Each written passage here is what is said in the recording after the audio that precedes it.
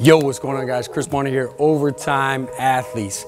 So for today's coach video, I have a special guest, Phil the Roo. Appreciate you coming through, man.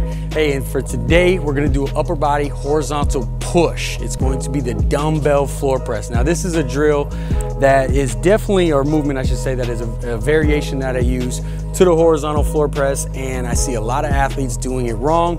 I would typically cue the general population the same way that I would cue my athletes. There's not too many variables or variations that I would do for an athlete, but it's one that I want to share with you guys so that you're doing it properly, especially if you're doing it in one of my programs. So, as far as setup goes, what I typically have athletes do is just what Phil did right here.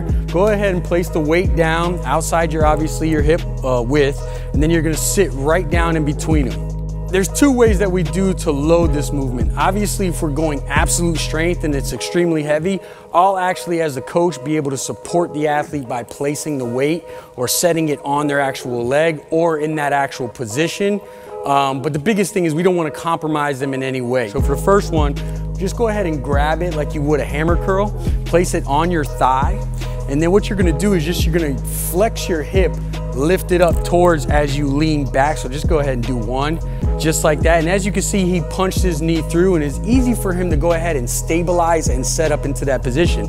Now, as I said, if it's too heavy and I need to go ahead and load him, what I'll do as a coach is I'll grab the dumbbell here, I'll have his elbow already down, and I'll place it right there so as he's punching through the ceiling.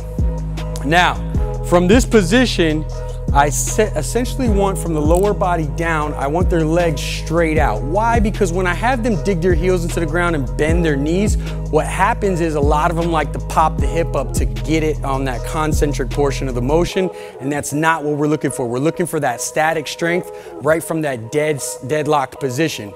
From here, from the upper body, I want him to draw his shoulder blades back just like he would with a bench press, really relax that neck. One thing I see when it comes to floor press is guys gonna get a little bit up top. You wanna be able to pull those shoulder blades down and drive from that 45-degree angle. With the arms, what I wanna see is a 45-degree angle at the armpit. So you're not wide here and you're not flaring, and you're also anywhere from 45 to pretty close, but I like to go about 45 when it comes to this movement.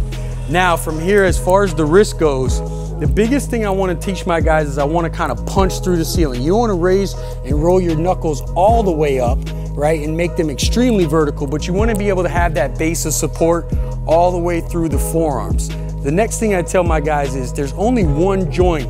When you come down to the ground, that elbow supporting, there's only one joint across that base of support or against that load, and that's the wrist.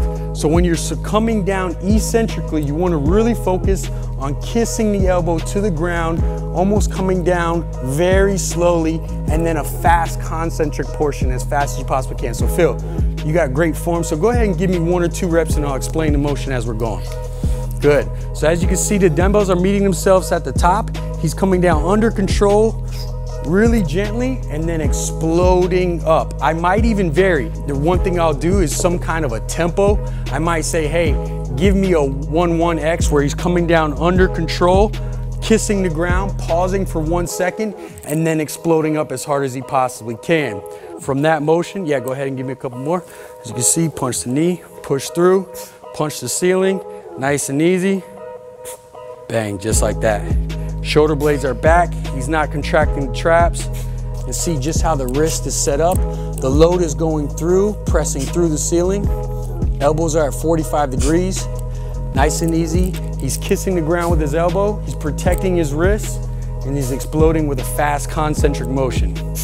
Boom, that's it. There you have it, dumbbell floor press. One of my favorite variations as far as a horizontal push, especially working that static portion of the lockout. Try it out. Watch you guys next time.